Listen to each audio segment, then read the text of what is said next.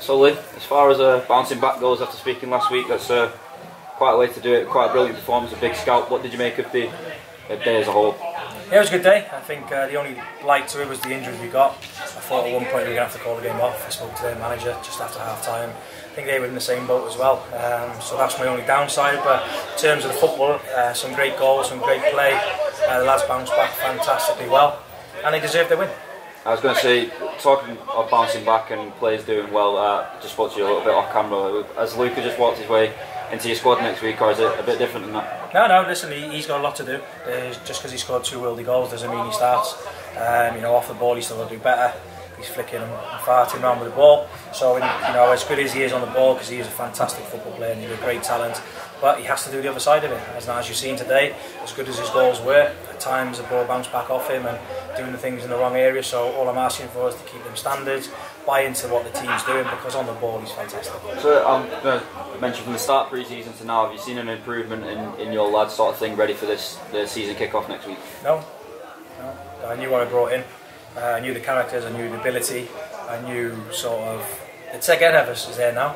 I think they're starting to understand the game a little bit better in terms of managing the games themselves rather than me.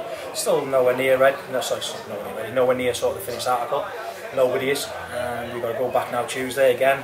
Instead of training, I'm going to have them in doing yoga or Pilates or massage, whatever it is, to get them back out to the Buxton game. And that leads into a good week. They've all put a performance in really whereas last Saturday you probably could have said, well, I can name a starting 11, whereas today they've turned it around and they've made a little bit of headache. So, but I know what I'm going to do.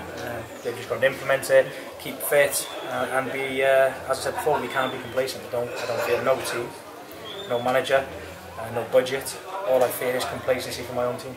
These headaches that we've been talking about for the past couple of weeks, obviously they're very welcome headaches for yourself. Are you any closer to finalising that squad that we mentioned for next Saturday? Well, I was until before the game. Raheem had a big blow in the week. He was injured.